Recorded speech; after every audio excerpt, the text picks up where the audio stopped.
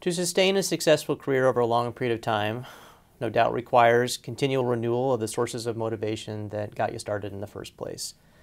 How would you describe what motivated you in the beginning of your career, and have those motivations evolved over time?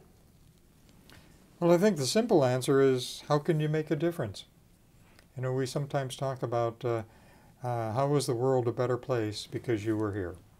And if you ask yourself that question, sometimes I've said in faculty meetings, when your grandchildren say, Matt, what was your job?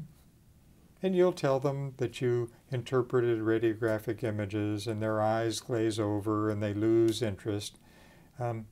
They might say, but what did you do? How did you help people? And medicine is a great profession because basically that's what we try to do. So how did you make a difference? That's one of the ways I think about it.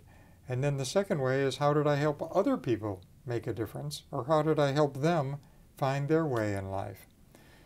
There have been actually quite a few faculty who were unhappy. And I said, go into private practice. And they did. And within a year, they called and said, can I come back?